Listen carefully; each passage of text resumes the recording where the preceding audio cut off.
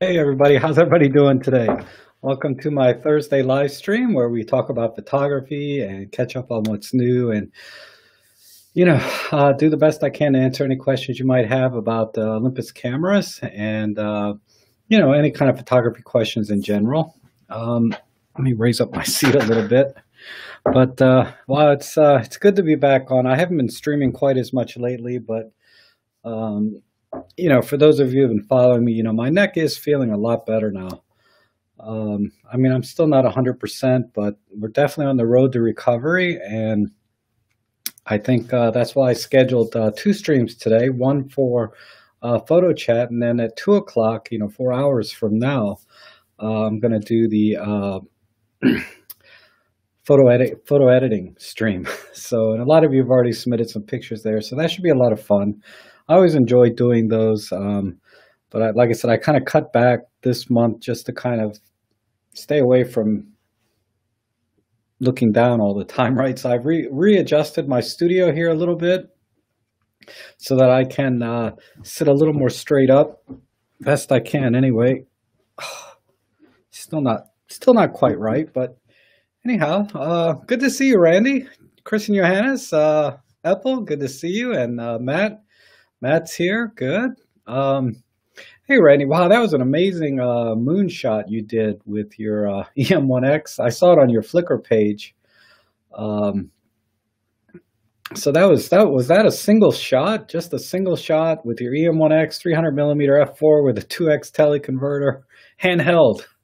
Needless to say, that was pretty amazing. I had to stack like 60 images to get something kind of similar to that when I did a moonshot, and you got it in one shot. That's pretty amazing. And I saw some posts in the forum as well, where you guys are submitting your images to be edited by others, and there's always been some interesting edits there. Right now, it seems to be like Serge and Demorkin and a few others posting some great edits there. So I'm glad you guys are carrying that on while I was kind of absent in the photo editing part.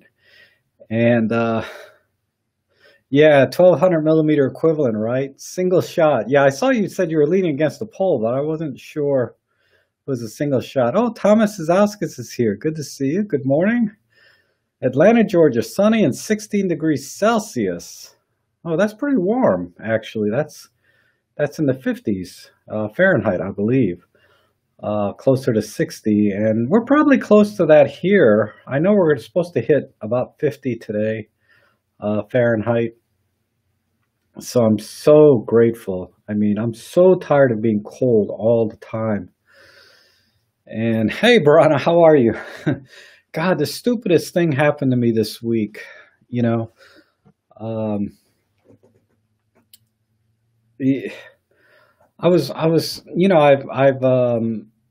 I've been painting my bedroom and getting that ready, and like I was saying last week, that is the first time I've slept in a bed in almost a year. Really, I've been sleeping on the sofa forever, but I finally got the room about 80 to 90% there. I still have to do some touch up and think about hanging some pictures because right now I just have some bare walls.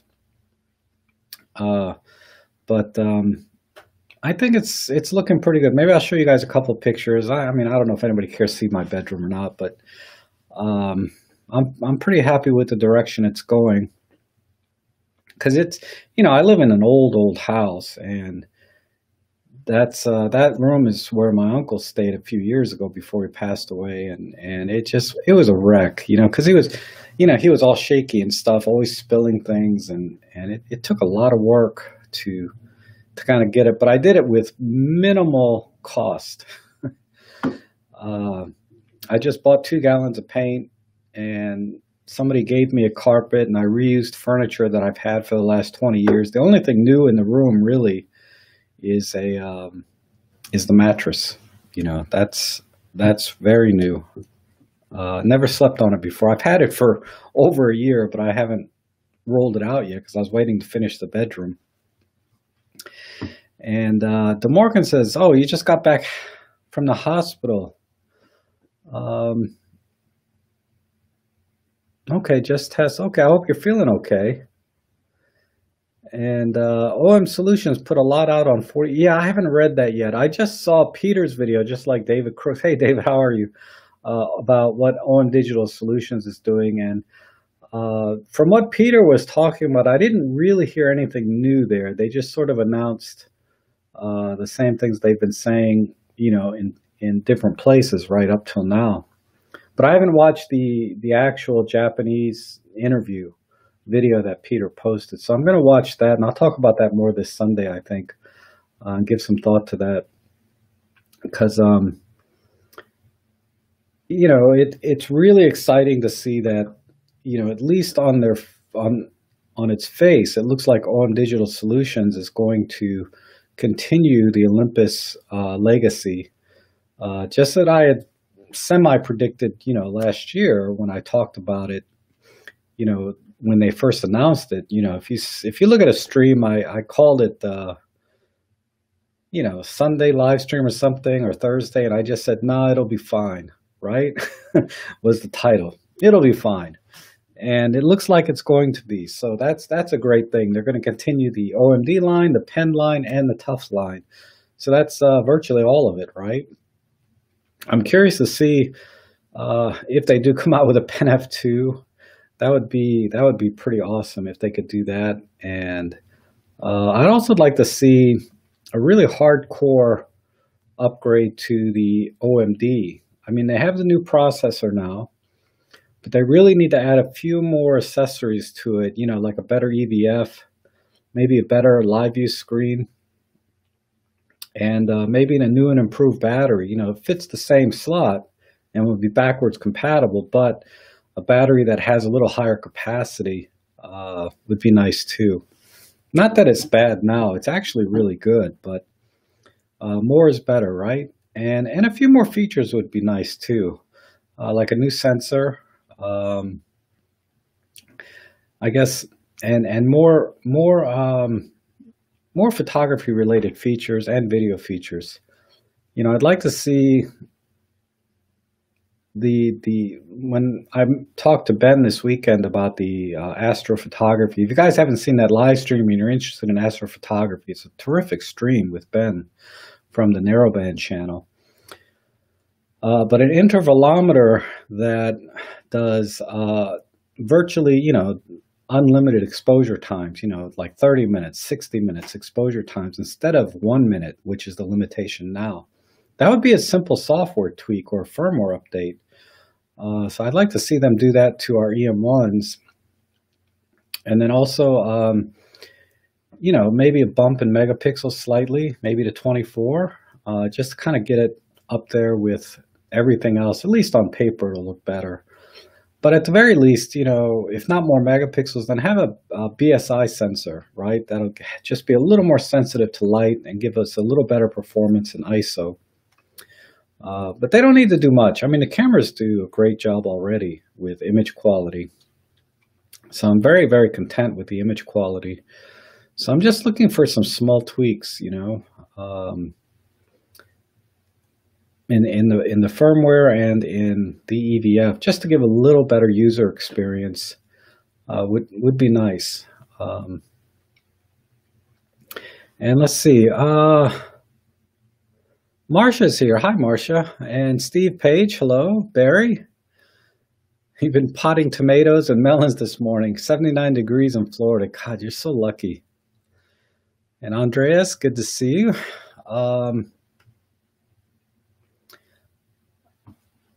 And Marcia, very concise and insightful. Yes, Peter did a good job, Marcia. Well, I should be using my new chat thing here. Let me scroll down.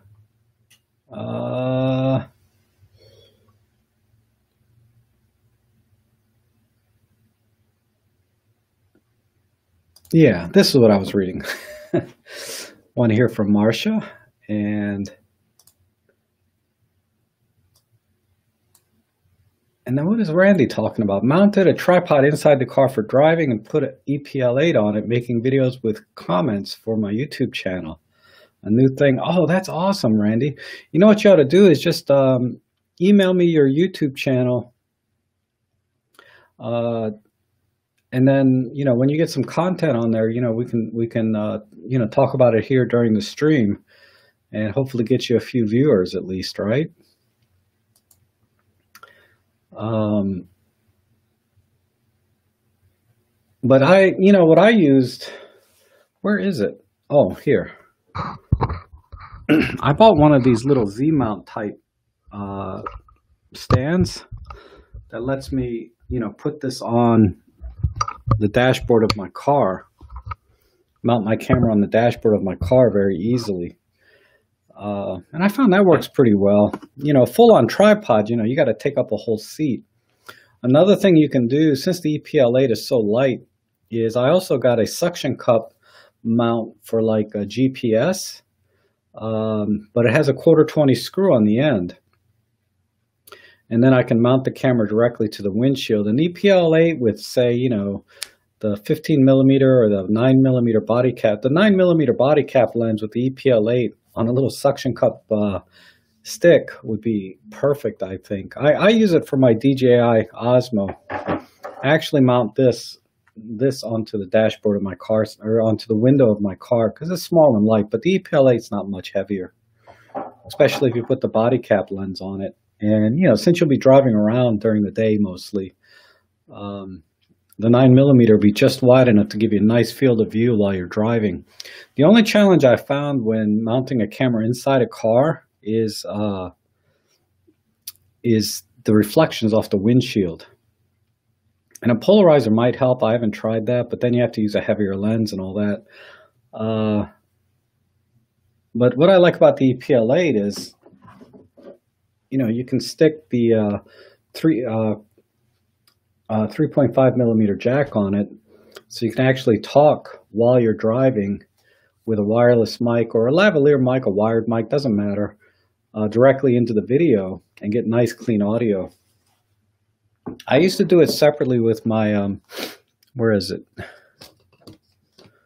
It used to be right here. But my VP10, Olympus VP10 microphone, it's just a little stick microphone with a thumb switch on the top. So it makes it easy. You don't have to look at the microphone. You got a physical thumb. Switch up to record, switch down to stop, right on the end. And excellent audio quality. And you can clip it right here to your collar, so you get really good audio from that. And then you just sync it up in post later.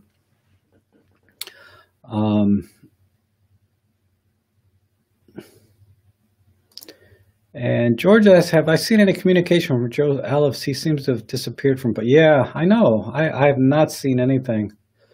And I haven't, honestly, I haven't reached out to him, but I guess I could try, because he really did have a great channel there, and then he just stopped. So I hope everything's okay. And George says, have you, oh,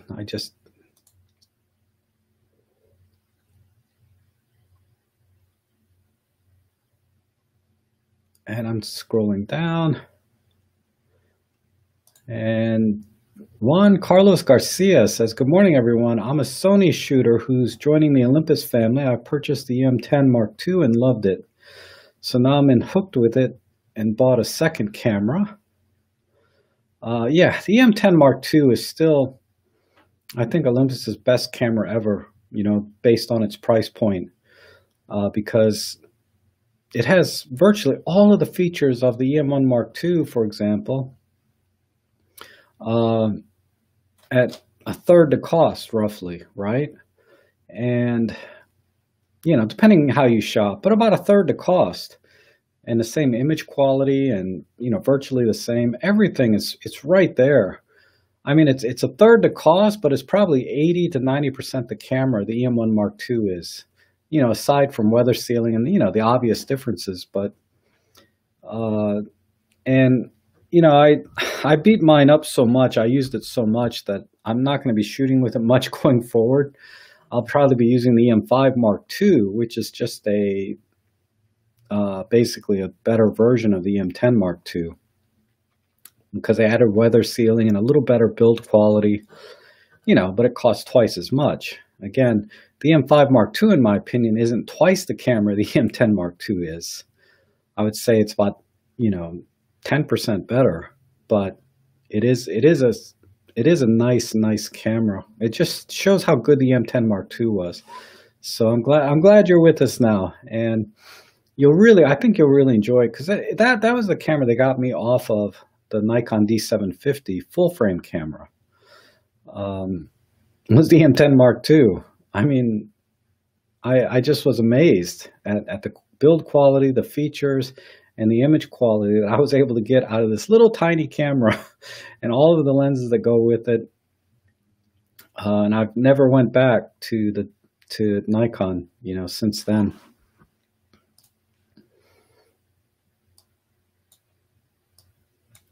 And what is Kristen Joanna Apple says? Randy and Rob, the EM1X needs significantly more battery power. Did you notice that too? Is it because of the two processors? Oh, yeah. Definitely because of the dual processing, right? I mean, I don't own an EM1X, but I'm sure Randy could speak to that a little better than I can because he's owned that for a while now. I think he owned at least two of them now, right?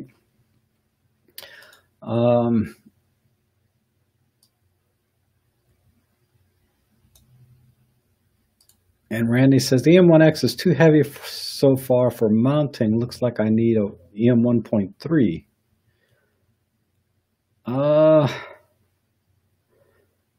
Sorry, I kind of missed.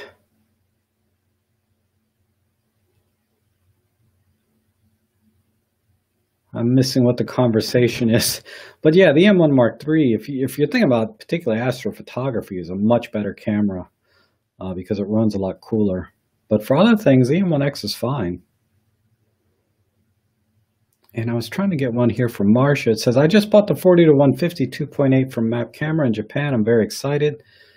They continually email updates on shipping. I'm impressed. Good. It's always nice to get good service, right? Map Camera, it sounds familiar. But yeah, I mean, it's something that, I think retailers need to stay on top of is communication with their customers before and after the sale. And that's something that District Camera does very good here locally, which is our local camera store. I get email updates from them all the time, which I'll talk about in a minute because I watched one of their seminars the other day on the Fuji X100S.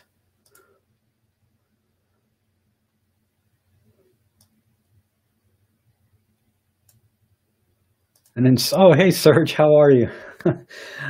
Serge says, everyone wants more specs. Soon photography will be just IA or maybe AI, artificial intelligence, right? Computational photography.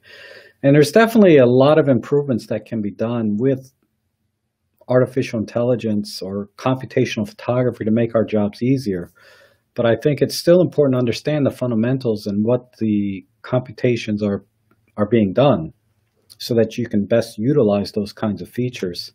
I mean, ultimately, you can do probably everything a computer can do. It just, using a computer in the camera will save you a lot of steps or automate a lot of things. So I'm all for computational photography, but that doesn't mean you can skip the fundamentals of photography, right? You still have to understand those things. The best examples like handheld high-res shot mode, live ND, those are really fantastic types of computational photography that give you a lot of advantages and do things that you as a human cannot do. Like high-res shot mode, you can't activate the shutter fast enough handheld and do all of that. You have to use a tripod or other methods. So handheld high-res shot mode or high-res shot mode is probably one of the best examples of computational photography that, you can't do as a human, really. And Plato's here. Hello. And John Yutse, good morning. And let's see. Serge, you just bought an OM1. Congratulations. Great camera. Fully mechanical. You just have to use, I think if you use one of those hearing aid batteries, Uh, that might be a good substitute because the batteries are hard to find for that. But the hearing aid batteries are relatively cheap and they should work, I think. Um, but search around the forums a little bit to figure that out to get the exact part number for the battery. And whoops, I keep clicking the wrong thing here.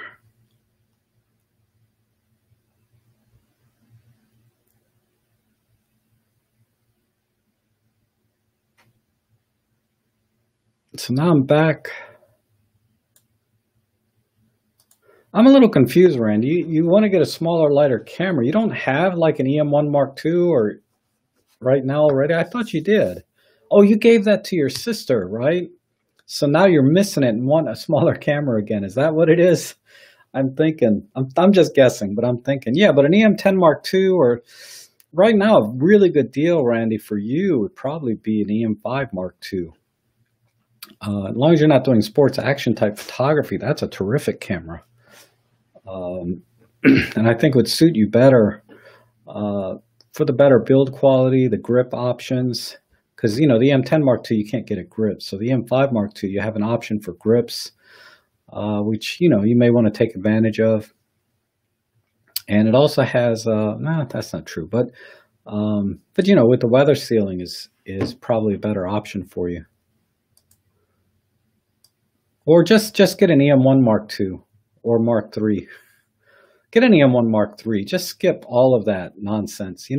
Just get an EM1 Mark III and not have to look back, right? And Goran Lucis is here. Greetings from Germany. Hello. And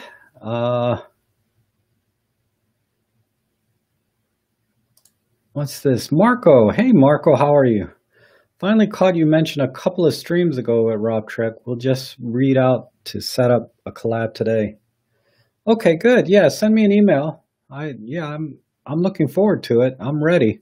I'm feeling really good now. I haven't had to take any if you've been following, I haven't had to take any pain medications all week. It's Wednesday and I didn't really do anything. Oh, I need to tell that story too. Dang. I did have to take some this weekend though. So Sunday or Monday, I had to take some pain meds, and that kind of sucked. And I'll talk about why. And then Dave says, hearing aid batteries are semi-okay for the OM1, 1.4 versus the 1.3 original. There is a guy out there making an adapter that lets you use 1.5 modern battery, steps down. Yeah, I've heard about those conversions and stuff. Depending where you live, I guess that may be an option, but for many, I don't think it would be an option. I don't know. Me personally, what I would probably do, I use the OM2N. I have an OM2 that has that I've been using with the hearing aid batteries, and it's been fine, and my pictures have been coming out okay. But probably the best way to do it is to buy a separate light meter, right? That attaches to the hot shoe of your camera. They're like $100 to $200. They're a little expensive, more than you paid for the camera probably. But that'll give you the most accurate reading rather than using a meter that's 50 years old and having the voltage off and all of that. It's not as glamorous, but it works.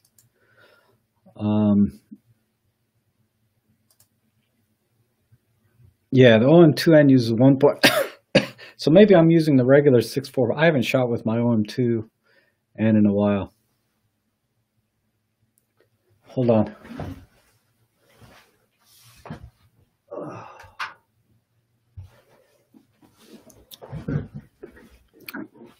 Let me get caught up with the chat, and then I'm going to talk about something.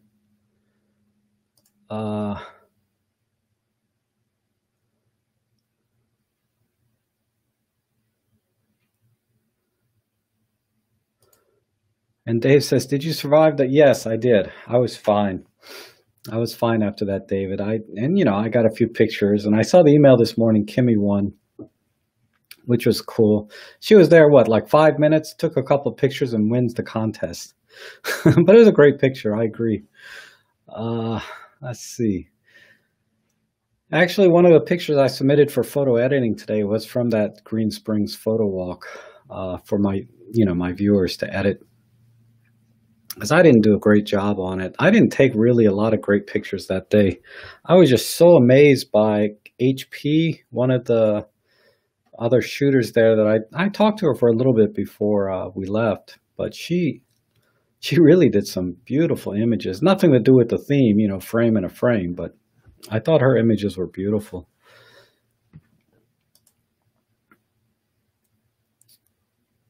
And Goran says, thank you so much for your videos on YouTube. Always inspiration to keep photography. Oh, thanks. Thanks. I'm happy to do it. I want to get back to making some videos.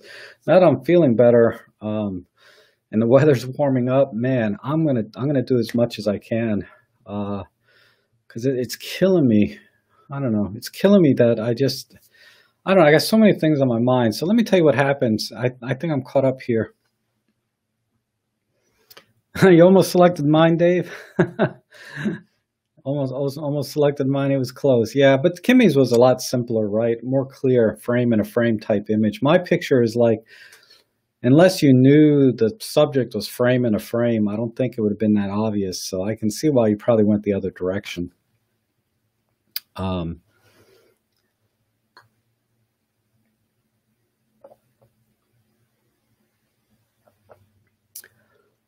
And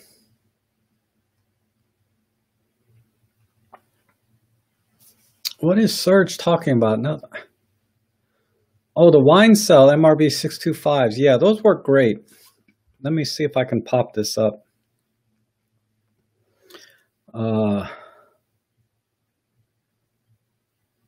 We were talking about batteries for the OM1. I think it's this one. Yeah. So the wine cells, the MRB 625s.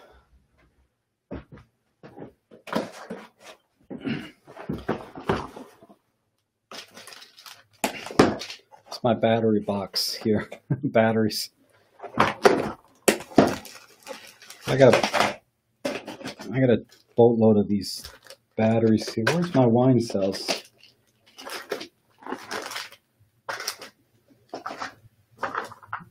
Oh, it's not here anymore. I was just going to show you the box, or I have one, but I must have used it. It's not in here anymore. But they sell those on eBay. That's where I got mine. And I use that in my OM1, I think. God, I'm all over the place with batteries. I don't know what batteries I use. I use whatever I can find. But I have used the wine cells before, and they work great. All right, so I'm watching. I'm laying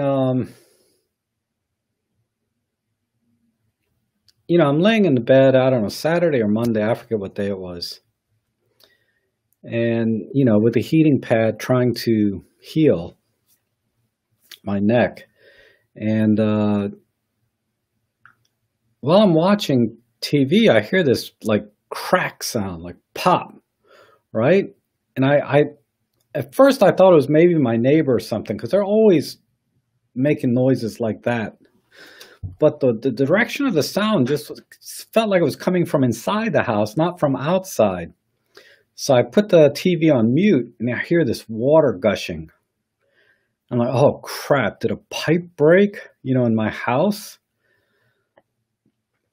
Oh, the weirdest thing though, I go out into the hallway and I hear the sound coming from the bathroom in the hallway, and the tank on the toilet cracked.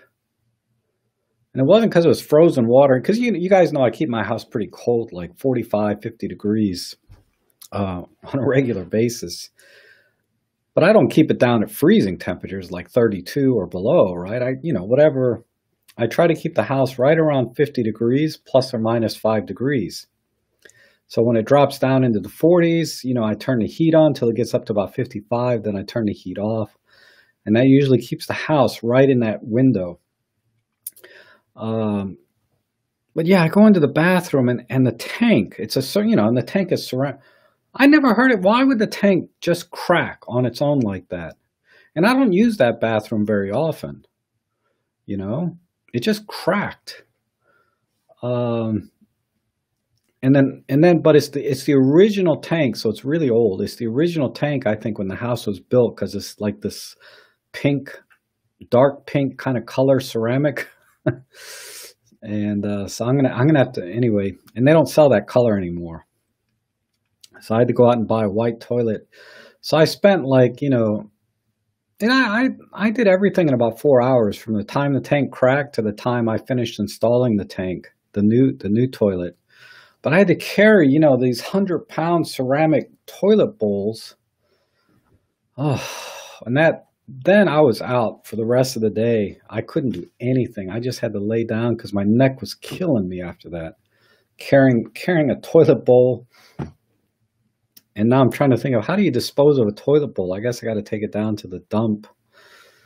And now the bathroom just smells just doesn't smell right. There was probably, 60 years of poop underneath the old toilet. It's probably just rust, but it was just nasty. So I cleaned as much of that as I can, and the carpet is still wet. I've had a fan on it for a few days now, and it just will not dry out. I don't know why. But we're getting there. As soon as that dries out, I got to replace the sink now, because the sink is purple, or this dark pink. And of course, all the tile is pink, so I'm going to have white sink and a white toilet with pink tiles. But I don't care. It's just a guest bathroom. Old toilet bowls make great planners for. Are you serious?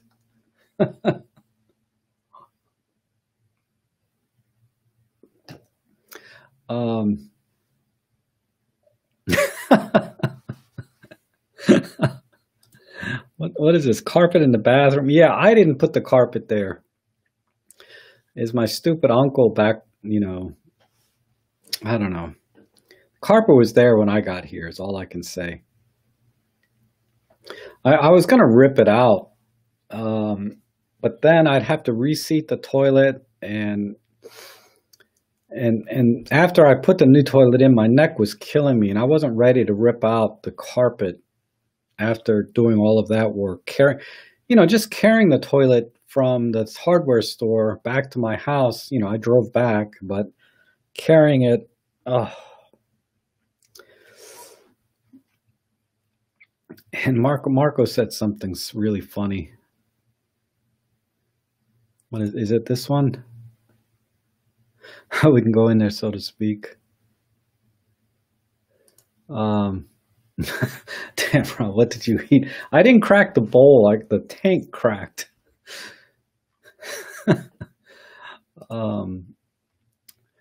And Randy says, "What do you think of the M10 for my video stuff?" It's okay. The autofocus, I mean, I don't know what you're doing with video, but the autofocus isn't quite as reliable as, say, the EM1 Mark II, if you're going to do video. If you're just going to fix the focus and record, it does great.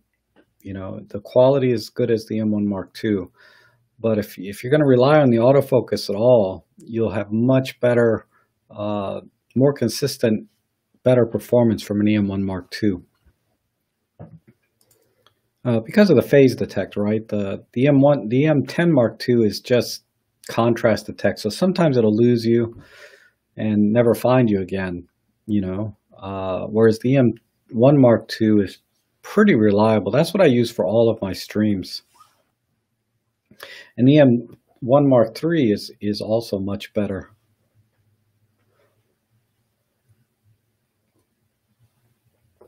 Some more low light photo walks. Yeah, I can do that, Goran. Yeah, when it gets warmer, it'll be easier to go out at night. I like night photography.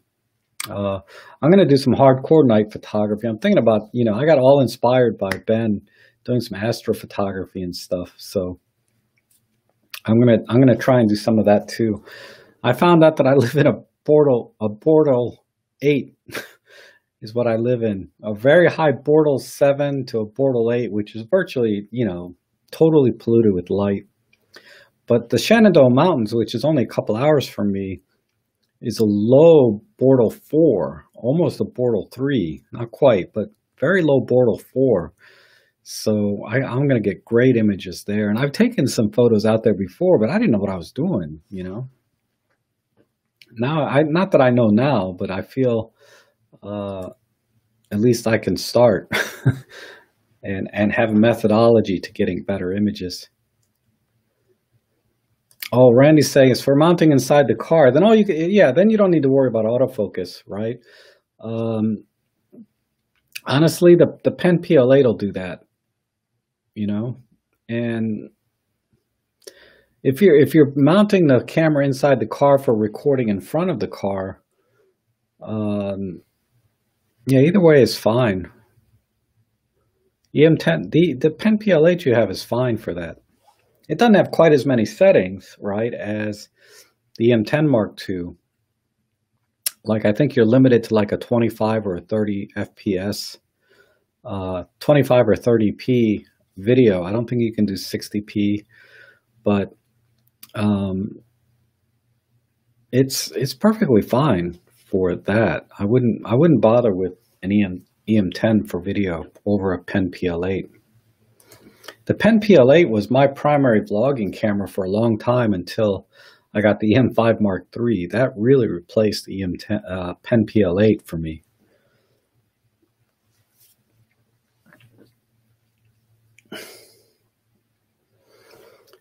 And EPL8 video is not that great. Maybe I had to, yeah, I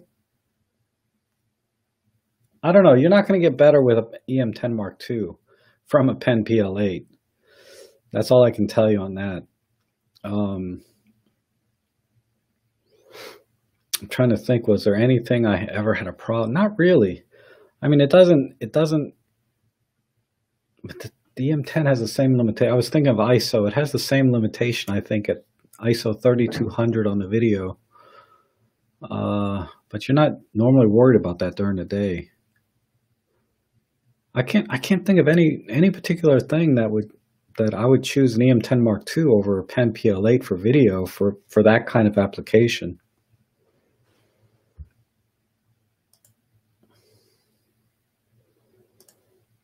And Dave says, I have the EM1 Mark II. When I turn the shutter speed down to 60 seconds, it won't go any further. So how can I get live view composite? What's up with that?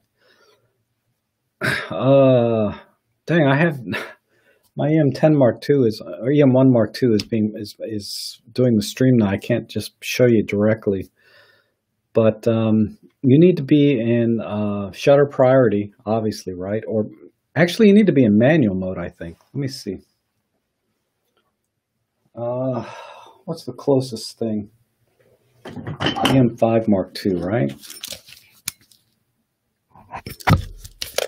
And a battery.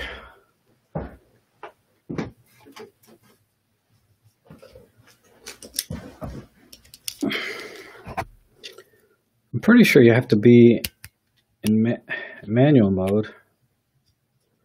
And then, yeah, manual will take me into live comp. Let me see if shutter speed. Yeah, you're probably in shutter priority. Put it into manual mode, and that's when you can get into live comp and live bulb and all that stuff. Let me know if that works while I'm here on the stream. If not, then I'll try and figure it out. And thanks, Rob. Good stuff for a newbie video creator. Okay, good. Let's see. Hi from Gluckenshire. Any tips on buying a tripod for EM10 for long exposure photography? What should I look for? Yeah, you want one that's very, very sturdy. Okay, so buy a relatively heavy tripod, like at least make it aluminum. Don't buy like the carbon fibers. and then have a very good replaceable platform, or have a platform, and that's what you mount your ball heads and gear heads and uh, different kinds of heads, so that you can mount your camera or telescope. So you want to have a tripod that's strong and sturdy and has a little bit of heft to it. So at least get an aluminum tripod with a good platform on it. And let me see if I can just show you. I'll show you what I have.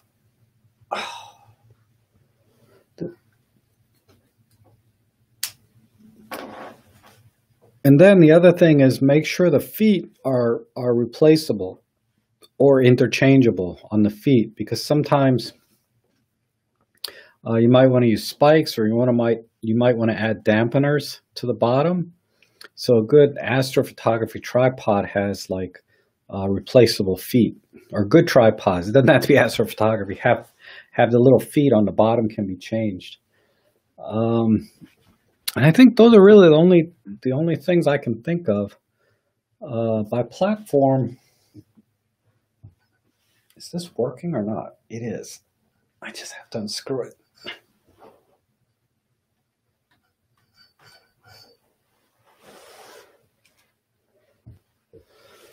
So, see if I can do this without.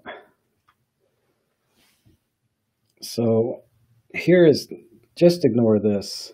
This is a great tripod, this Manfrotto, the D555X Pro B.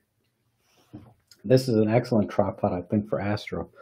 But the platform is this part right here. Oops. Get this. This part right here. And this is just something I'm mounting onto the platform. I wish I could screw that off, though, so you can see exactly what I'm talking about. Yeah, there we go. So this is the platform, right? Make sure this is really solid, nice, nice and thick and heavy. That's the main thing. You don't need this right angle articulating thing. That's another thing I would think about is try to make sure the tripod has as few moving parts as possible, so the stock is nice and secure.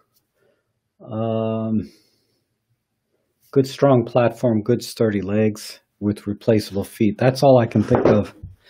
A good person to ask would be Ben Chappell over on the Narrowband channel.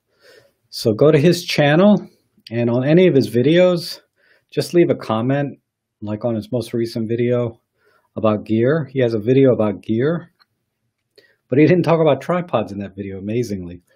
But leave a comment there and ask him what to look for in a tripod, and he'll give you an excellent recommendation. I'm just kind of giving you what I think would be good for Astro, because you want it to be nice and stable.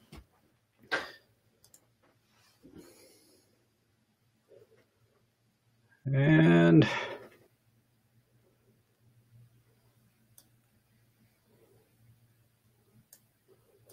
music is here. How are you? Just sneaking in from work. That's cool.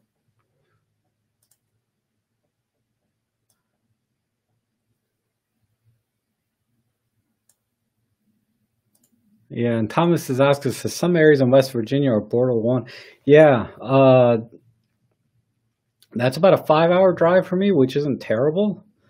I did see those sites, they were nice and dark. And I think they have a few, or they have a lot of clubs out there for astrophotography as well, where a lot of clubs from around the region meet there in those Portal 1 areas.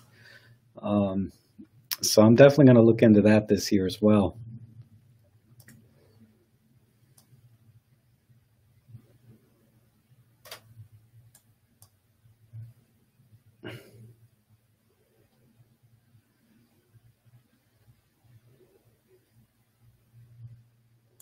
Sorry, I'm just skimming through the comments to see if I missed anything.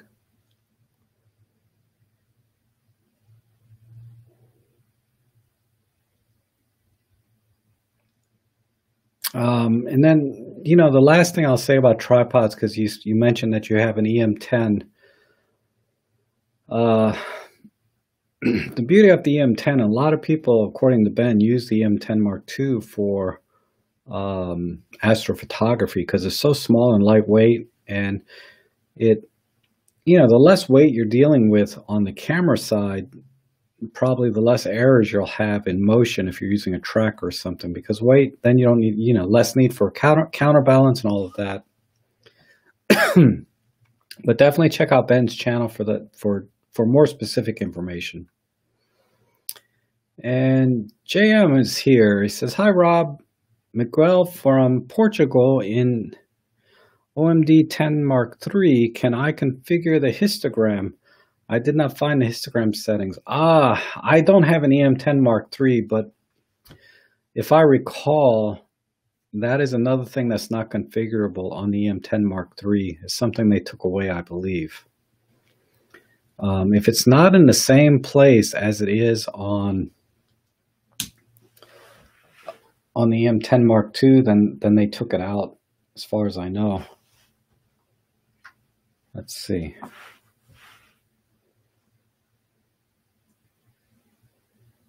Oh, I can't see nothing.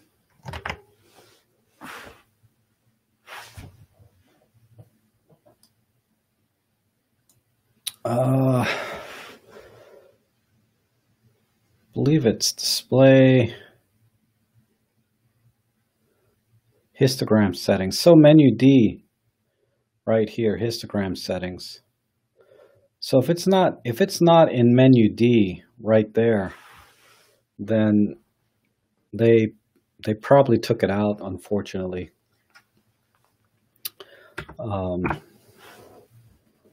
Sadly.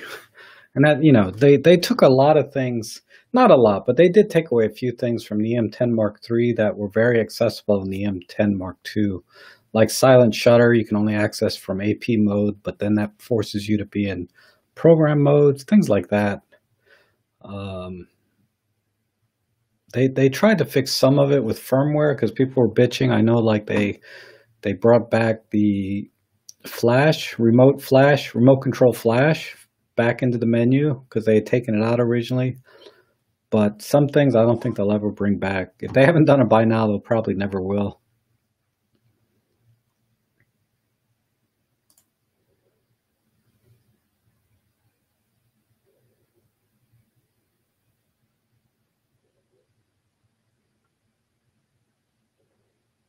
Yeah, JM says it's not there. So yeah, unfortunately, I don't know. I don't think they have it anymore. It's not critical though. It doesn't affect your images at all. It's just a visual aid for taking pictures, right? So it's not. It shouldn't be a deal breaker at all. But I would say you're not missing out a lot. It's just a visual aid. I mean, it's nice to have, but it doesn't affect your image quality at all.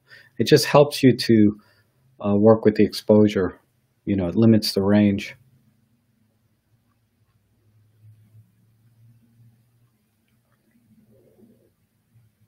Oh, Rick is here. Hey, Rick, how are you? Here's some feedback about the tripod, and I'll just share that with everyone on the stream.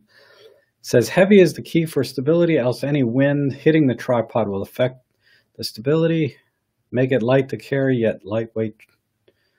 Make a light to carry, yet heavyweight tripod by dangling the weight under the teapot rocks water. I'm not sure what that last part is, unless you didn't get the chance to finish your message there. And Serge says, do you name any of your photos? I think sometimes it can be help to people to understand the story that you try to tell. Time to time, rarely. Let me rephrase that. I rarely name the photos anything. I just use whatever the file name is the camera kicks out, to be honest. And then, because I've never submitted my images really to any competitions or anywhere that anybody would care to see my photos, because my photos aren't that great, to be honest. So I don't name them. I do name them for my professional work. I put the address of the property in the file name so that when the client receives it, you know, they'll know which property the images are for, because after a while, all properties look alike sometimes, and I don't want there to be any confusion when they download the images and put it into their own formats or whatever they post them online and stuff, which property those photos are for. So that's the only time I really name them. For my personal stuff, I've never named them. Some people like to name them instead of, when they import the photos, they name them on import of the location for sorting purposes and finding these images years and years later, right? Because the theory is, or the thinking is, if I want to find a photo of a birthday party from 5 years ago, well, that's a bad example because birthdays are on a specific date. Let's say a vacation that I did 5 or 6 years ago, and I'm not sure exactly what year I went or what month I went. If I had named the photo on import the name of the vacation that I went to, like Hawaii, right? I would name the files Hawaii. Then it would be easy for me to go back and find those because I can sort the photos by name or search by name the file names and find those photos a lot easier. So some people like to organize their photos by file name and renaming those files to whatever event or topic or subject that they took pictures of, so that they can find them easier later, right?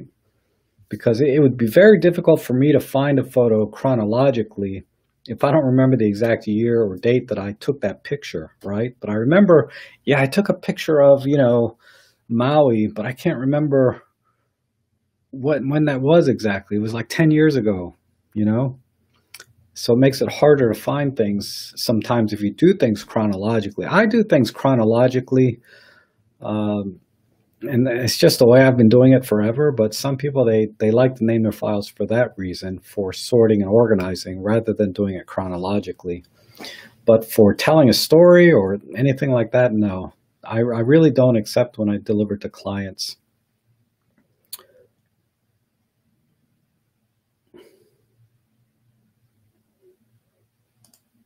Video quality is not good on my EPLA because it could, yeah, if you convert a full spectrum, yeah, it's not the same. Okay, so if you want to buy another camera,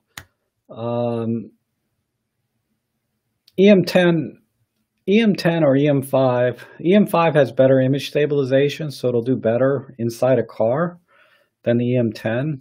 And then, of course, the EM1 Mark II has the best image stabilization. But I'd probably go with the EM5 Mark II for video because of the better image stabilization over the EM10 Mark II. It's maybe only a half a stop or a full stop difference on paper, but in practice, I did notice a significant difference between the EM10 Mark II and the EM5 Mark II when it comes to video image stabilization. The EM5 Mark II is significantly better.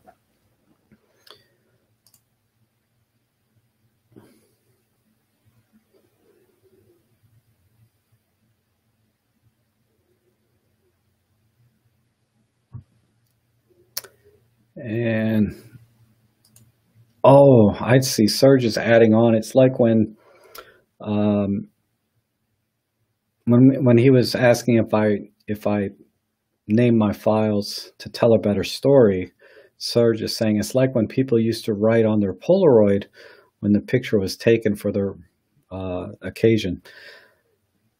Yeah, I get that, but a Polaroid is a physical thing, right? Files are all digital. My brain doesn't think that way. If your brain thinks that way, all the better. You know how our brains are. We're all wired a little bit differently. My brain just doesn't think that way. I'm a very chronological type guy. But I see where you're coming from. Sometimes what I used to do, I put it out on the table. I have a photo album where I print my 4x5s and I put them in there. And then sometimes I write notes about what that was if I felt like it inside the photo album. But yeah, renaming files, no, I don't do that because like I said, I don't send my pictures anywhere for anybody that would care to read the file name or anything like that. And Thomas says, I sort photos into files which date, year, month, day. That's how I do it. I skip the underscores and the periods. I just put the full. I do that sometimes.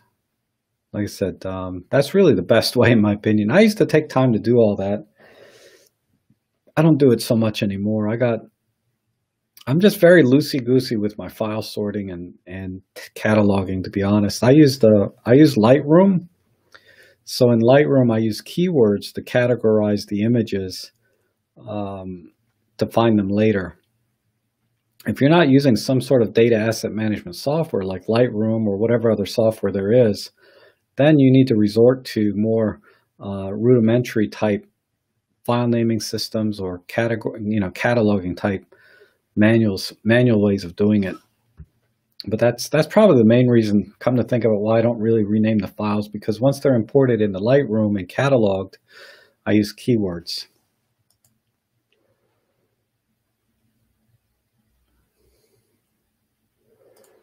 And Chan is here. Hi, Chan. Hello, everyone. Hi, Mr. Rob. Wish you and all good health. Thank you. I wish you the same.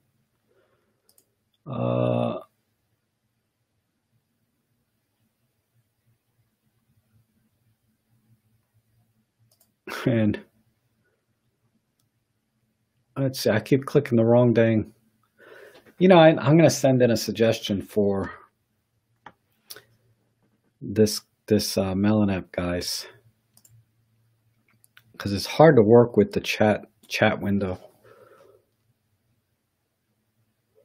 And let's see, Barry says, I recently got a 40 to 150 f4 to 5.6 for my EM10 Mark II, but didn't realize I can't use the 2x converter with this, only with the Pro version. Is there any way around this? No, there's not.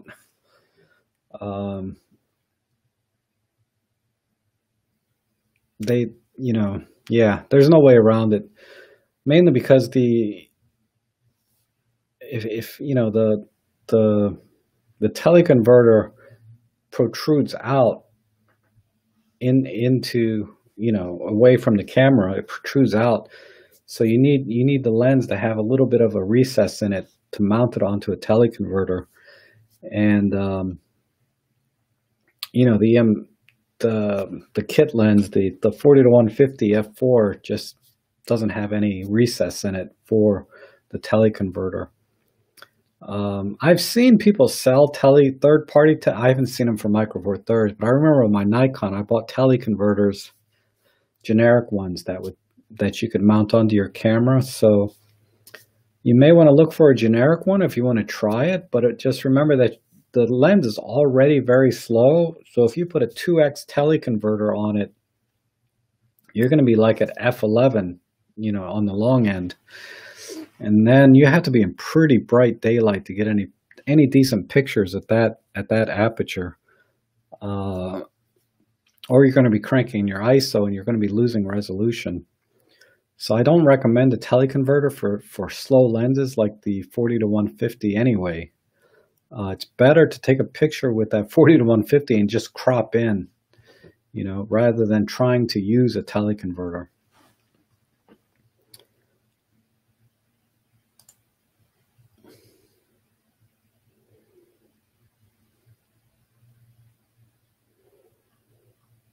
And I'm scrolling through the text.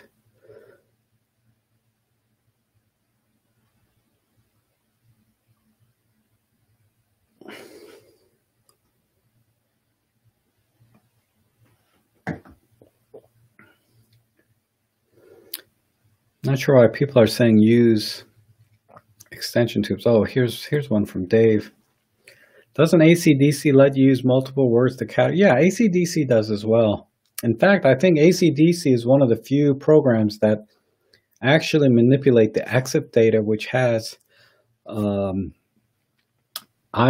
think it's ITPC or ITPC data in the file itself, has comments and categories and things. And that's something that I wish more programs would use, is the actual ITPC information or spaces available in, say, the JPEGs and RAWs, rather than creating a separate catalog on their own.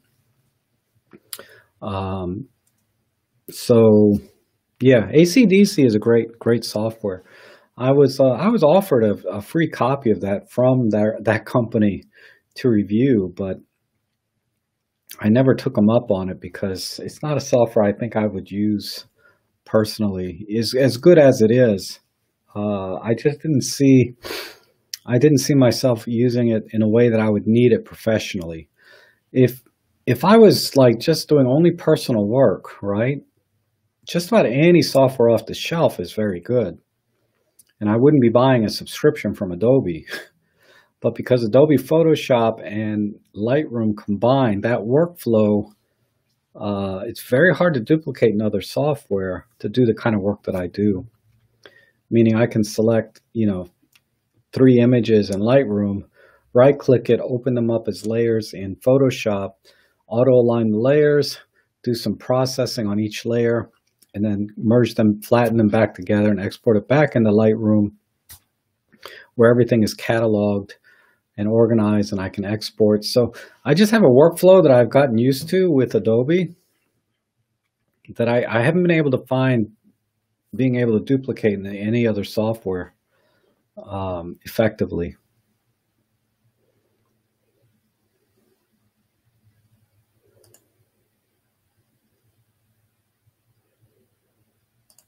And Goran says, any thoughts on Luminar A? I know David Crooks here, who organizes our local photography club, is uses that software a lot. He really likes it, and the few demonstrations I've seen and some editing I've seen, it's been very good.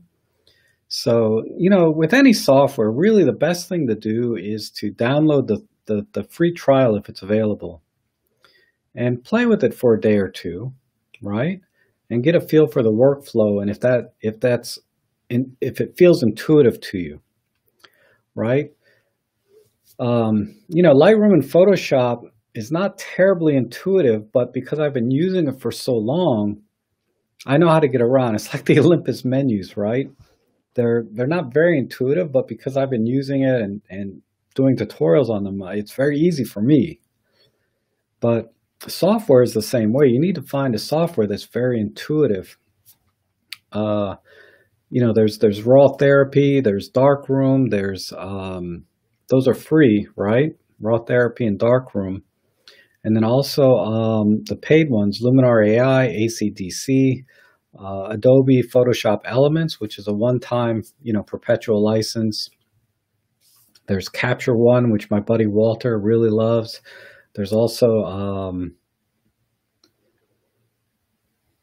the name escapes me now. But it's another pretty affordable software.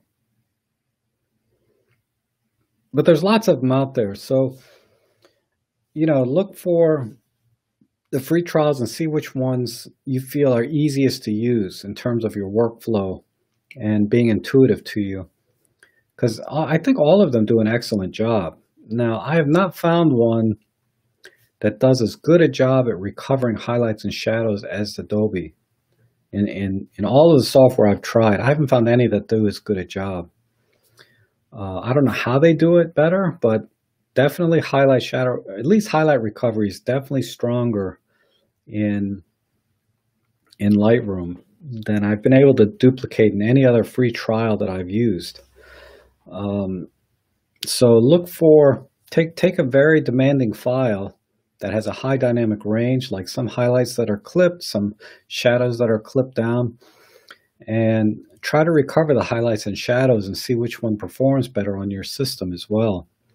That's another comparison, and do some other tests that you think might be relevant to the kind of photography that you do. And again, being intuitive and usable for your workflow is also very important.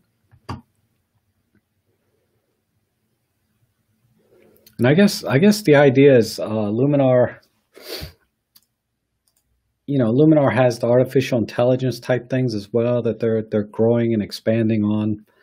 Like the only one I can think of is like sky replacement. I think they have some portrait ones as well. And I believe you can add Luminar AI as a plugin to like Lightroom, for example, and maybe some other like Capture One. But um, like I said, if you like editing photos and post processing and stuff, and really, it's basically like a uh, the creative side of digital photography is working in post processing. Again, experiment with all the different kinds. I'm not a super creative person, so I'm content with the art filters and in Olympus, what's it called, Workspace. I'll just click a few art filters and I'm good, right? But I know there's some people that really enjoy creating something from their images that you wouldn't see otherwise, right? Something you make it your own. Um, Another software I use there's a free version that works pretty well is Photoscape. That has a lot of nice filters and things in it as well, but not artificial intelligence type stuff. And then Bob is asking about Topaz, and I haven't tried Topaz in almost 2 years. But I was not impressed 2 years ago. But since then, there's been a lot of advances, right? And everyone's telling me they really like it now. Its ability to reduce noise and save the details. The Topaz noise reduction. I think there's the Topaz gigapixel where it upscales your images and video potentially to higher res. And I've heard good things about that. But like I said, you have to download and try it yourself, right? And try it on some challenging images that you have and see if you like the results. And if you do, I don't see a problem with getting it. I think Peter Forsgaard has a couple videos on it as well, so you can get his thoughts on it from him. I mean, I think he liked it as much too. But me personally, I'm more content with just the very basic things when it comes to photo editing. I just cannot spend too much time on it because professionally speaking, I try to make the images as realistic as possible. In real estate photography, it has to be as authentic as possible with as few modifications to the lighting and the color and all of that. So when I do my own personal photography, I love the art filters that Olympus has, and I like playing with those, but I don't get too much into all of the other things that are possible using software and computational type things that, artificial intelligence type things that these softwares do. Particularly like the noise reduction and the gigapixel, and there might be some other things, some HDR. I mean, they got so many different layers, right, in Topaz that you can, or modules that you can buy separately. And I don't see, for me, it doesn't add anything for me in terms of the joy I get from photography is not on the post-processing side. I'm more of like, I like in the field being able to capture the images in camera with the kinds of looks that you can do in camera with the art filters or highlight shadows, those kinds of things. And that's where I find, what I enjoy, right? Whereas a lot of people, they like pulling the raw files in and then doing that creation process or that creative process in software. But I'm sort of like more of the do the creative thing in field. That's all.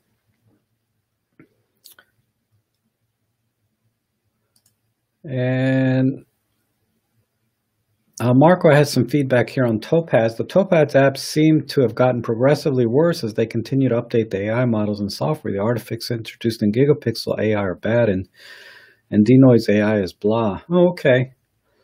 That sort of goes back to my experience with Topaz AI from 2 years ago. Was I felt like I could do a better job or an equivalent job myself using Lightroom. Once you understand the sliders and what each one is doing exactly to the image, to the point that once you print the image out, it looks fine. So, like I said, the post-processing side is not a big part for me for my personal photography so much as it is in my professional work, where that has to be as authentic as possible, and I capture it when I'm there, right? I use I bring my own lighting and flash. I don't have to worry about noise, all kinds of things, right? And I bracket exposures, so I don't have to worry about clipping highlights or shadows. So I'm all about doing it in the field and getting satisfaction from that rather than post-processing. Not that you can't do a lot in post-processing. You can bracket shots in the field and go into post-processing and do even more creative things, right? It's just the whole post-processing side is a whole different area that is definitely some people really enjoy, and some people like me just want to get through it as quickly as possible, right?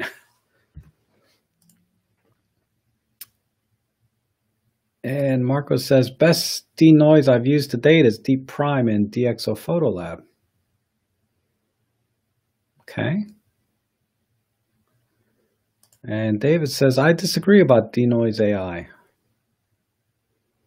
Yeah, I've never, I don't use it, so.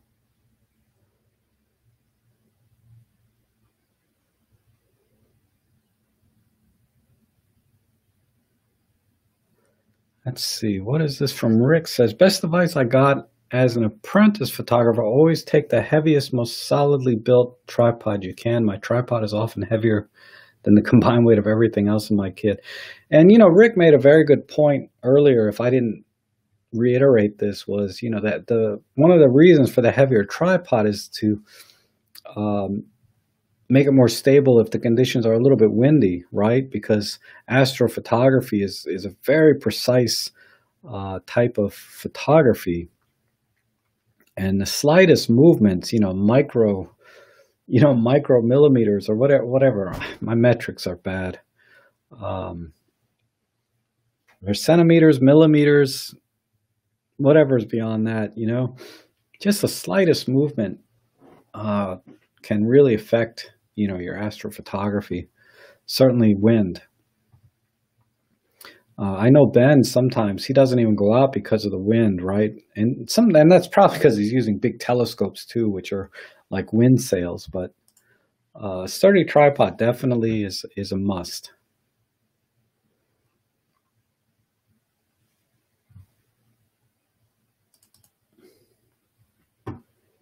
And let me just check something here. Oh, we're doing good.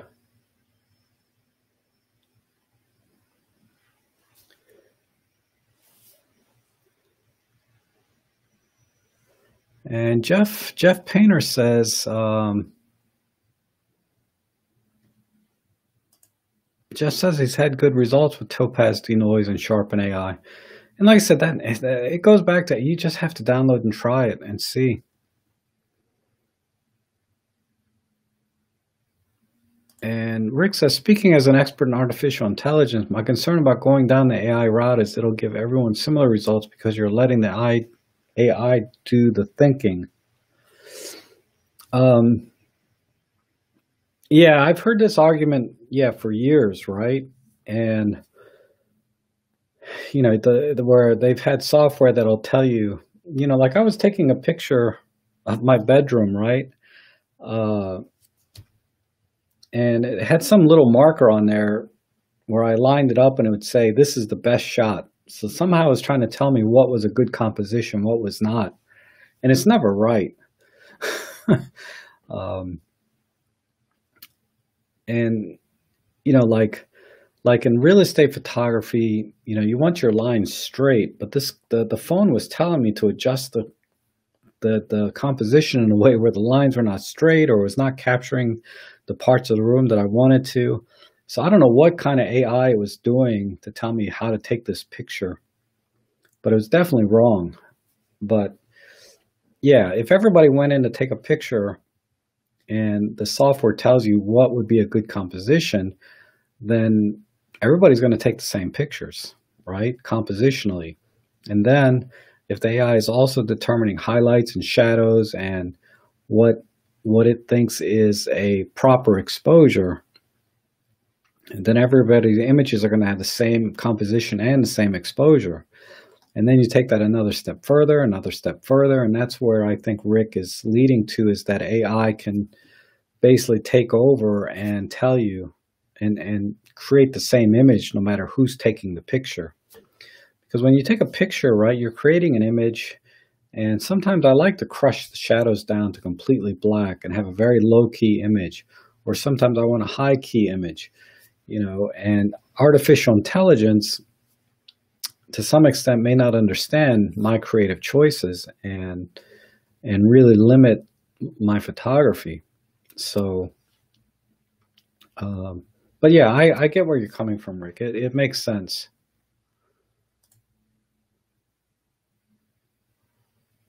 And this is a good point too, is when you get software, some software uses a lot of memory. So the comment here from PJ Bell is Topaz takes so much memory to use. So I agree with Ross, spend time out in the field. Because the way AI works or any kind of software, a lot of times they store multiple versions of your image in memory while it's processing.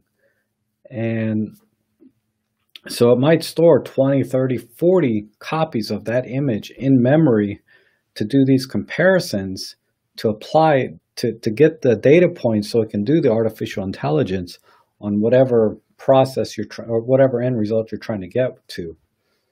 So, I think is a valid point. Look at what the recommended hardware requirements are if they have them listed for that software, and make sure you have at least that, if not more, than what they require. Because otherwise, it can be a very frustrating experience if you download the software and it's just taking forever, and it's not doing as good a job because it doesn't have the resources to do the kind of job it needs to do, for example, or at least in the time you want it to do it.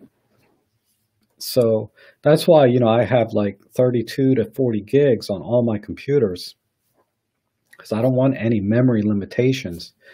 And those are the limits that my laptops can handle. My one laptop is a 32 gig max, and this laptop that I'm using now is a 40 gig max. So, memory is definitely the best upgrade you can do for any computer. But okay. And I'm sure Marco would agree, right? Memory and a video card. If you have a desktop and you can replace the video card. And DeMorgan says Topaz software really works. The GPU sets it at 100%. It makes a big difference which graphics card you use. Oh, well, that's what I was just saying, right? So I have plenty of memory and have a very good GPU.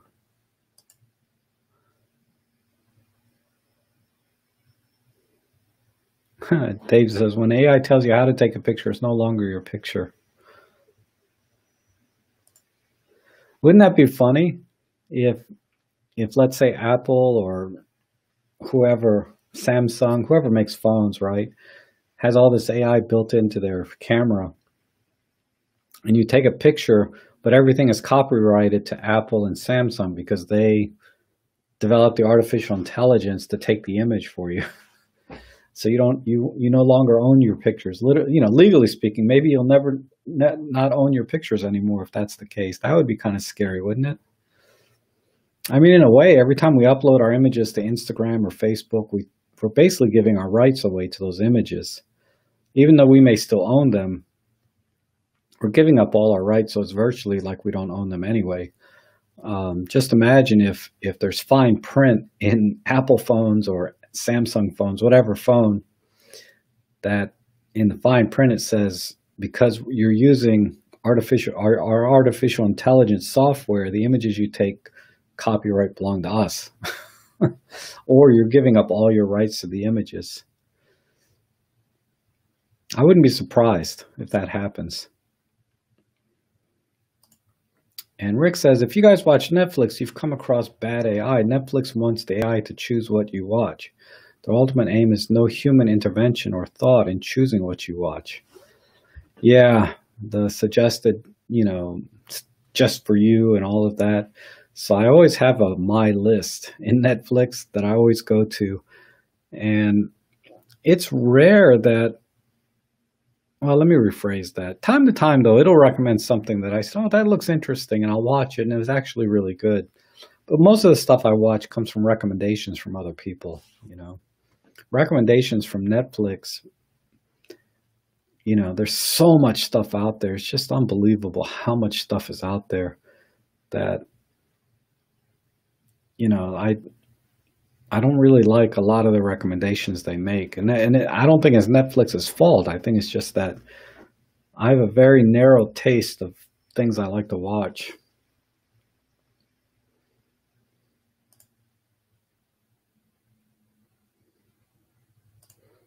And John says to Rick, I try to get shots as good as I can in camera, then only use light touch in post. No heavy post processing for me, although people who really are good in post can create some amazing. Oh, definitely. You know, John, I've seen, you know, especially if you like to do composites and things. I mean, in my own photo editing live stream, you guys do amazing work to my images. Because I always put my image out there for you guys to edit. And I'm always amazed the kind of images you guys get. And definitely, I've seen some really, really high-end type composite work. I can't remember who the guy was. But even if you look at James Popsis's early Instagram images, he did a lot of composites that were very creative and a lot of fun, right?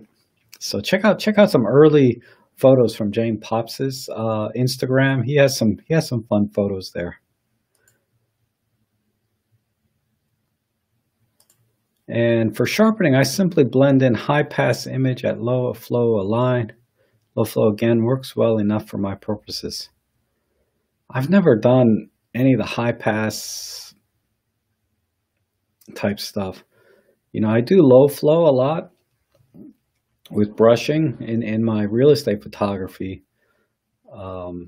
Just to touch up and make the image pop a little bit sometimes, but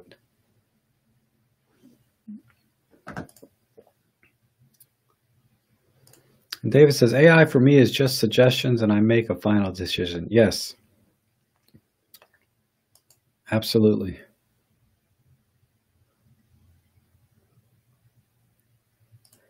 And Marco, for most perceptible performance impact, a fast SSD if you're moving from a hard drive, lots of memory and GPU. Yes, Rob, you are on point. Thank you. Yeah, I didn't even think about the SSD. But yeah, the first thing you should get, I think, still is memory. And then an SSD. And then definitely a GPU. Because if you do GPU first, if you don't have memory to begin with, you're still going to be bottlenecked. And then if you get an SSD first, you know, memory is always the bottleneck, you know. I mean, an SSD can kind of offset any lack of memory to some extent, but it's not the same as memory, right? Memory is the fastest way to improve your computer performance. And then I'd go maybe SSD and then maybe GPU last, depending on the applications. Some apps are very GPU dependent, like gaming, right? So it'd make more sense to do memory and GPU for gaming. But for photo editing and video editing, I feel like memory, SSD, then GPU last. If you have an Intel chipset. If you have an AMD chipset, then I would do memory and then GPU, then SSD. I don't know. It's all important, right?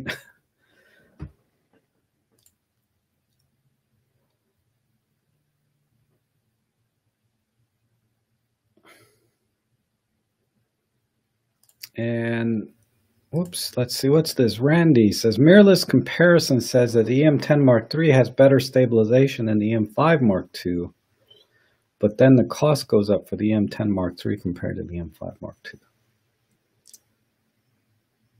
That's interesting that they say the EM10 Mark III has better stabilization than the EM5. I don't have an EM10 Mark III to compare, but that would surprise me a little bit.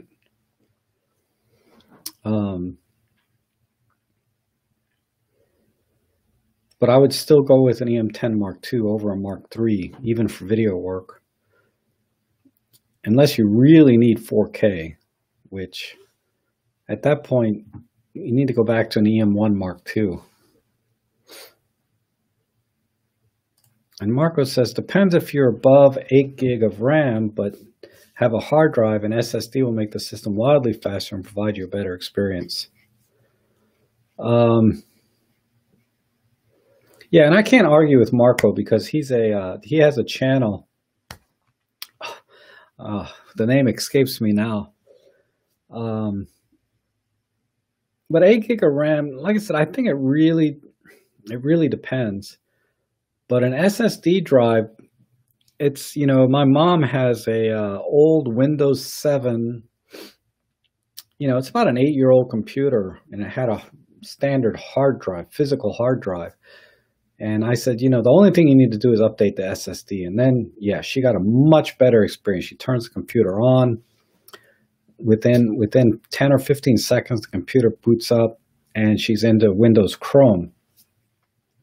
The challenge is, though, that experience, yeah, she was so much happier how fast it was because, when we had the old hard drive in there, it was taking a few minutes to boot up and run smoothly. And it was at least 15 minutes after that before the computer was actually chugging along at a, smooth rate. But with the SSD in there, yeah, within 15 seconds, the computer had booted up. And within a minute, it was running pretty smoothly across the board, right? And that's all due to the SSD. But as soon as she started opening up like 2 or 3 Chrome tabs, she started running into memory issues and CPU usage, and and that's where the SSD makes no difference. And so, I told her just open one window at a time in Chrome, maybe 2 at the most.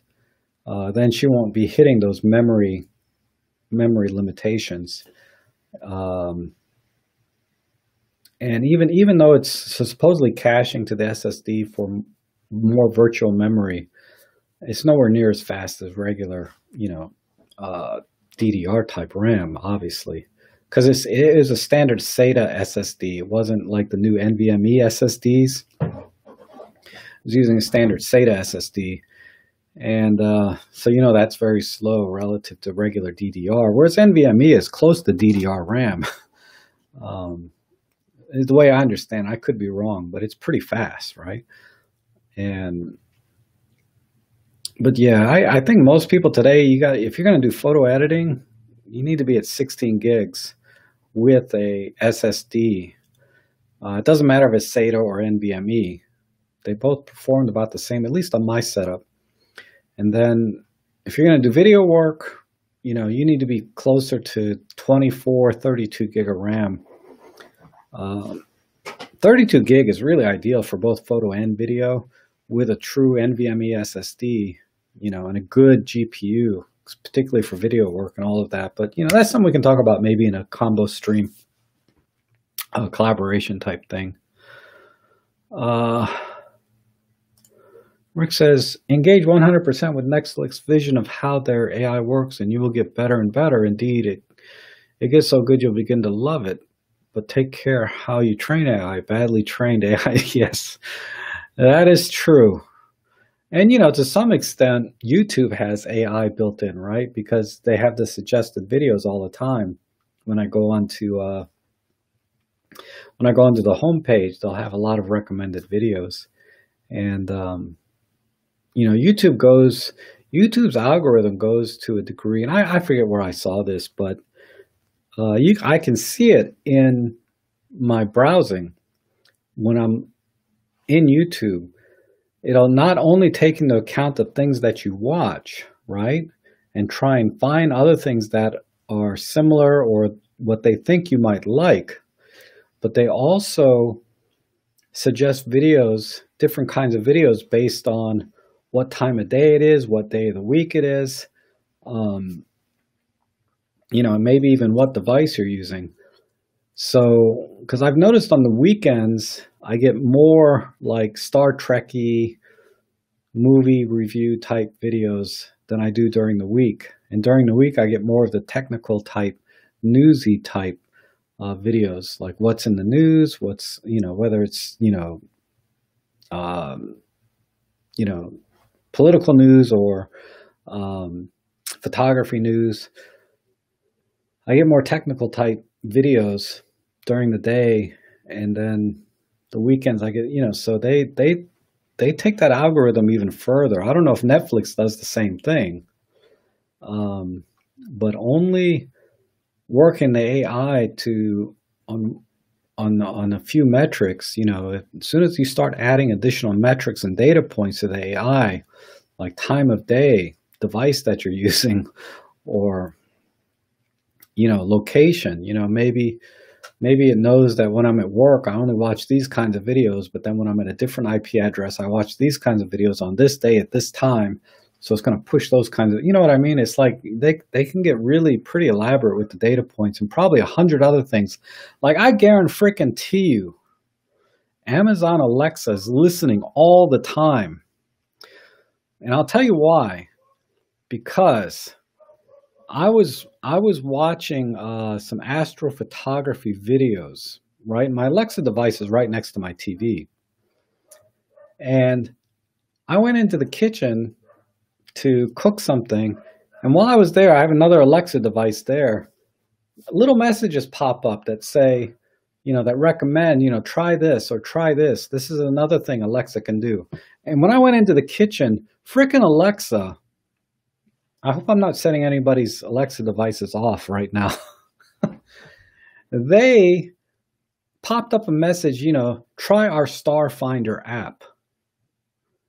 And I was like, what the hell? So I'm watching YouTube astrophotography videos, and within the hour, I go into the kitchen and there's a freaking message on Amazon Alexa that says, try our Star Finder app. So I know it was listening to my freaking TV. Either that, because the TV, my TV, I use Roku, right, which is a whole separate thing, which is not tied in with Alexa. And so I don't think they were sharing data points. Maybe they were, and that's how Alexa. But that's not the first time that's happened. I always thought it was really weird that I would be doing something and then Alexa knows exactly what I'm thinking, like it's psychic, like it recommends something, whether it's in my shopping cart or pop-up ads or whatever. These things are really scary sometimes, how good they are, because I'm like, that's exactly what I was looking for. Anyhow.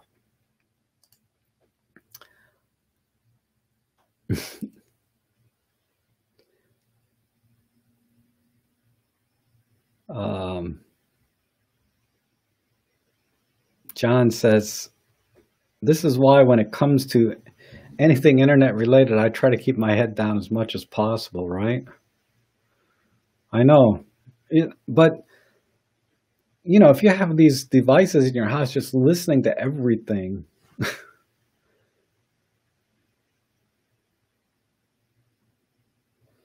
and PJ says, you've been invaded. There goes your privacy. Absolutely. And Randy says, find the M10 Mark II on eBay for $200. Thinking of, yeah, just buy it. $200. Yeah, just buy it. I wouldn't hesitate. If it's in good condition, yeah.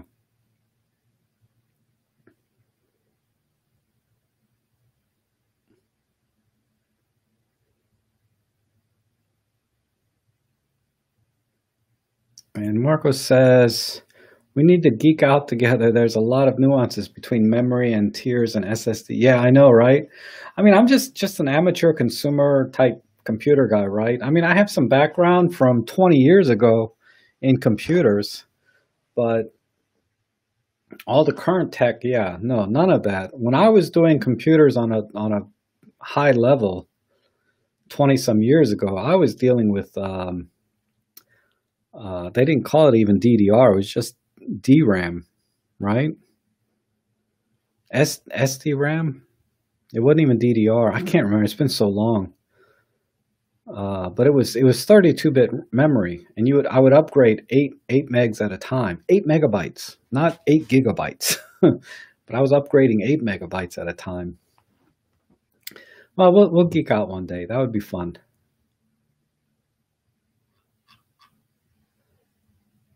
And CW Ray is here. Awesome. Good to see you. And Marcus says, our phones and smart devices are definitely listening. My wife was talking to me about new comforters for our bed. Went to my office in another room, hit Facebook, and was getting ads from them. I know, right? It's crazy. I mean, when they first started, when word was getting out that people were leaving cookies, your computers are collecting all these cookies and serving you ads based on your interest because they know where you've been surfing. I mean, I was kind of like, well, yeah, I want relevant ads. I don't want to see ads for um, something I could care less about.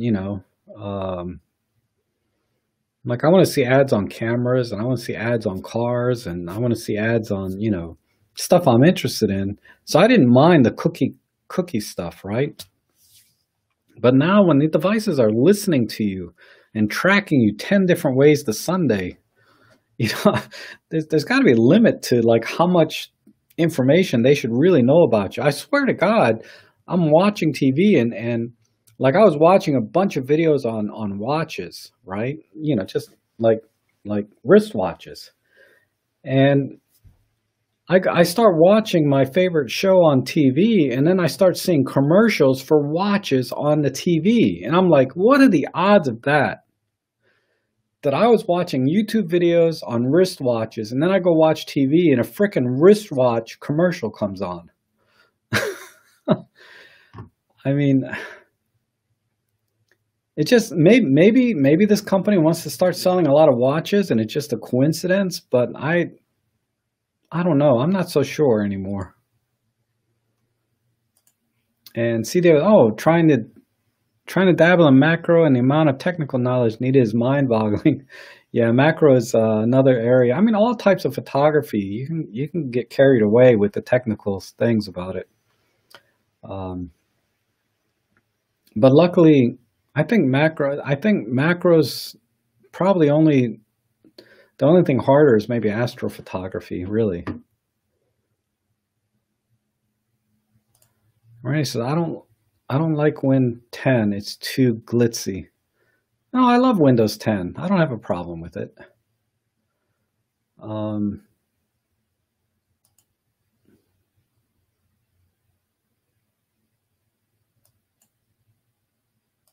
What am I saying? Don't forget to, oh, thanks, David. You're still here. I appreciate that.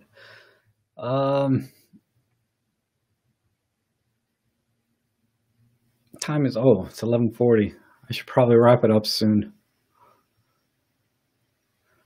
What's a note here? Compare Windows 10 Professional with Windows XP. Windows 10 uses AI to make things simpler, but XP gave better control if you knew what you're doing. Too often AI is dumbing down. Well, I think Windows 10, the main thing they really, and this is all speculation for me, right? But they really went hardcore into data gathering, right? Of your habits, apps, everything that you use in Windows 10. They have the Windows Microsoft Store, and they really geared Windows 10, to make it easier, maybe a cleaner, polished interface. But I feel like they really buried into it a lot of data gathering metrics that you can't turn off unless you're like some guru, technical guru. Even if you turn everything off in the settings, supposedly it still captures a lot of information about you. Whereas Windows 7, I didn't feel like had that level of integration with the data gathering. If you turn things off in Windows 7, they were off, right? But in exchange for all of this data gathering, you give up a little bit of your privacy. They give you a more polished, user-friendly interface with Windows 10. So I really like Windows 10, but I'm always a little leery of all the privacy you kind of give up in exchange. I mean, it's just a trade-off, I mean, it's very frustrating to have to give so much information out about your your privacy. And I'm not talking like birthday and social security and all of that, but I'm talking about like your habits and things that you do online. Uh, Having this information just out there for people to use for whatever their purposes are, but that information being available to anyone, that Microsoft feels they can give to is a little troublesome to me. But I don't have another solution other than if I want to go Linux, but then I have a lot of there's so many apps that I use on Windows. So again, I have to accept that trade-off in my personal privacy for the convenience of the different things I like to do. And Leon says, Robert, your 12 to 40 f2.8 Pro lens now okay, and can you use it like before? Yes, I'm using it right now, as a matter of fact, for this live stream. So it's working great. See, if I put my hand up, focuses, come back. Yeah, it's working great. I mean, there's a couple of spots on the elements inside, but like so I'm not a pixel peeper. I doubt anybody would be able to tell the difference between my lens and a brand new one, even pixel peeping, because the spots are very small, but they're, it's not perfect, but it works great. But right here on my desk, I don't know if you can see it. See if I can do this without dropping it. Is it going to focus? See this little washer? It's very, very small. Let me back up a little bit. There it is. Get out of the frame. Well, anyway, it's a little tiny metal washer. So there's always a few parts left over when I put things back together. This was just a little metal washer. Now I dropped. Anyway, it's gone. It's so tiny. I don't know what it was for, but it's working great.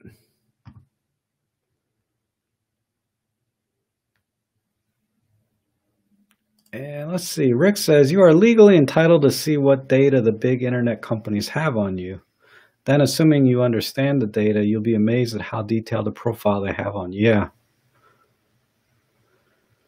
Yep. Sometimes I don't want to know how much they know. 4-cylinder. What the heck are you talking about, Randy? I know your Murata is not a 4-cylinder. Marauder, I'm sorry. Was it related to this question? Does EcoSport have 3-cylinder engine? I have no idea what you guys are talking about. And what's this one here? Uncle BMW. Hey, Rob Trek. How are you talking about Windows? Miss your tutorials on cameras. Greetings from Kuala Lumpur. Hey, how are you? Yeah, I don't know why we got onto Windows. I forget. We were talking about computers and what kind of stuff helps improve the performance, which in turn would improve the performance of your photo editing and video editing. But yeah, I just get off into those tangents. What's David say? I did not like Windows 10 more for a tablet on a PC. Yeah, I preferred it actually. I wish, and Apple's almost there as far as I know. I mean, I'm not a big Apple guy, but I would love it if our PCs were on tablets, like the Microsoft Surface. I mean, I wish our tablets didn't have a different operating system, is what I'm saying.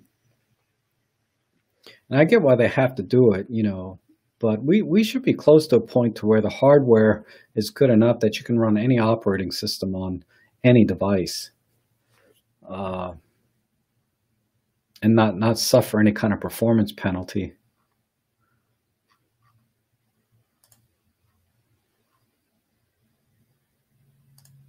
And you bought the M9. Congrats. It's a great camera. And the M10 Mark II, gosh, I'll eventually buy another one. I just have no need to, because I have my EM5 Mark II, which doesn't get a lot of show time. But I'm using, this is my EM10 Mark II. I'm using this actually in my studio now, which I had showed earlier. You know, I mounted it onto this thing so I can show different buttons and stuff. I mean, it works fine for that, but for photography, you know, the couple of problems I'm having with it is like the dial now, the mode dial. Sometimes I'll turn the mode dial, but it doesn't change modes, and I have to jiggle it a little bit, and it'll change over. So that the potentiometer or whatever the switch inside here is getting flaky, and then the internal capacitor that stores a little bit of charge to save the date and time is gone. Every time I turn the camera on, it always says time and date. You know, I got to set the time and date. So little things here and there that I have problems with. The EVF auto switch between the EVF and the live view is broken. The high detect part, you know, again, it's because I've dropped it a billion times, but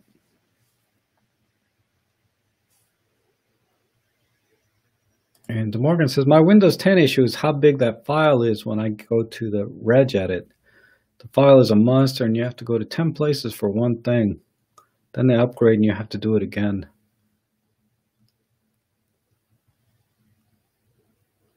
Oh yeah, if you're, man, I haven't had to deal with regedit in a long time. But that's, I'm trying to think. I used to have to do it for something. I used to have problems with network security issues. And I would go into the registry editor and change different settings so that I could get past the firewall or access a certain type printer on the network. It was, and this was for a client. It wasn't for me. But I had to go into the regedit because the copier printer machine, when they upgraded to Windows 10, they no longer had access to their printer because Windows 10 was blocking, I can't remember exactly what it was, but I had to go into the regedit and change some settings so that the printer would be recognized on the network.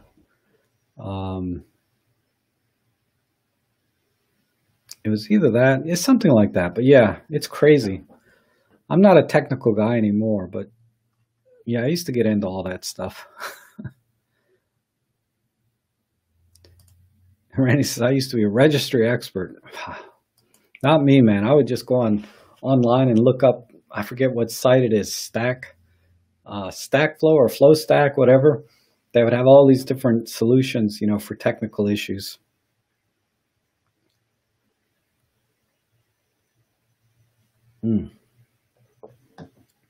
Man, I'm feeling good. My neck is like not bothering me at all. And I've been on this almost 2 hours, which is awesome. IT still lets me get it to work how I want and get rid of what I do not want, but it is a mess now. I have no idea what you guys are talking about.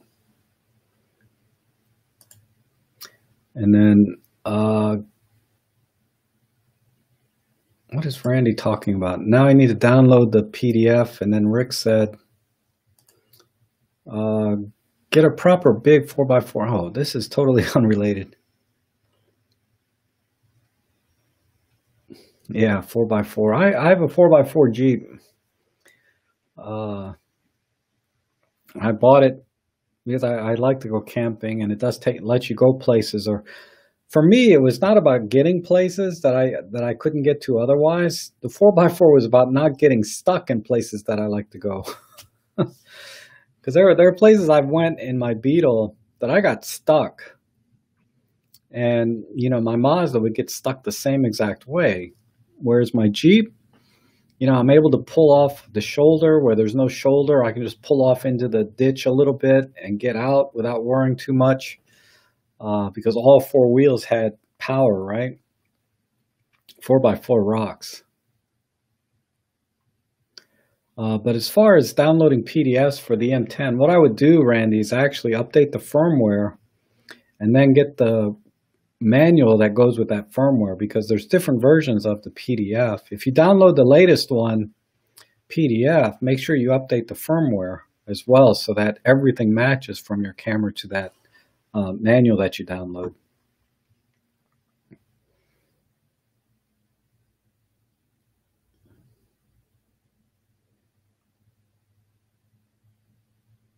Ah, no, can't afford. You know, I bought my Jeep for 4,500 bucks. I mean, I got very lucky, but that's less than, a couple of pieces of gear that you own, Randy. Just to give it some perspective, because I think about like, God, that freaking 150 to 400 lens is $7,500. That's more than I paid for my Jeep, and I love my Jeep.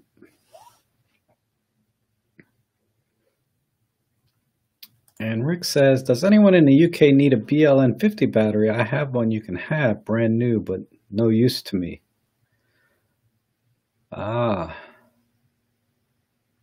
yeah, because you use the BLN ones, right? The BLS one battery for the M5 Mark II.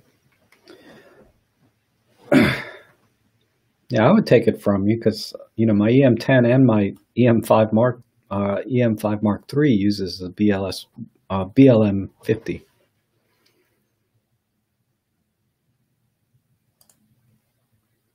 But okay, any other questions before I head out? Randy says my Ford Escort is almost new. Bought it new, so new, no new cars. Retired now. Yeah.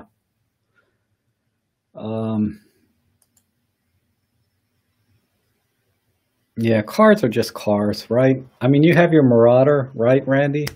Which is a really awesome, fun car to have. I wish I had. I mean, my Jeep is kind of my fun car to have, and the freaking Mazda I have. It's not the. If I had a Miata, that would be an awesome Mazda, but my Mazda is just a Mazda 6. It's a nice little four-door sedan, but it's like, it's just boring. Boring as all get out. I might trade my Jeep and my Mazda in and get me a Toyota RAV, right? The hybrid RAVs they have now. So I'll get better gas mileage and I'll have four-wheel drive. But I just don't have any money. I'm gonna have to do something about that here soon.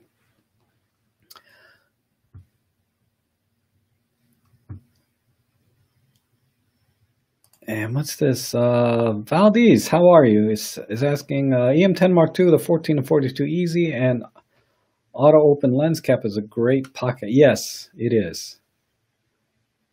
The auto lens cap is pretty cool, right? It stays on the camera. So, when you put the camera in your pocket, you don't have to worry about scratching up the lens with stuff in your pocket. And then you whip it out and it just opens up by itself. Yeah, that's pretty cool. That's always been pretty cool. But all right, I'm going to head out. If there's no other questions or anything, I think we've kind of covered everything. As always, I really appreciate you guys taking time out of your day to spend it with me. It's the highlight of my day. Hopefully I can get back into regular streaming and regular photo walks and vlogging and all of that now that the weather's warmed up and I'm feeling better. So I'm looking forward to that and sharing that with everyone. So you guys have an awesome day. I'll be back around in a couple hours to do the photo editing. So I'll see many of you there. But until then, I'll be back. Otherwise, I'll be back on Sunday. So you guys have a great weekend.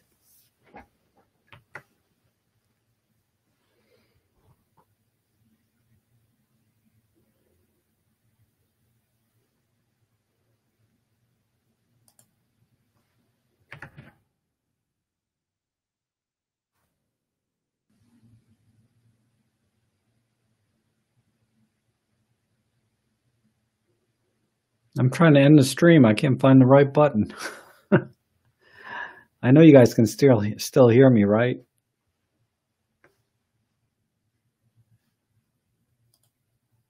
Ah, there we go.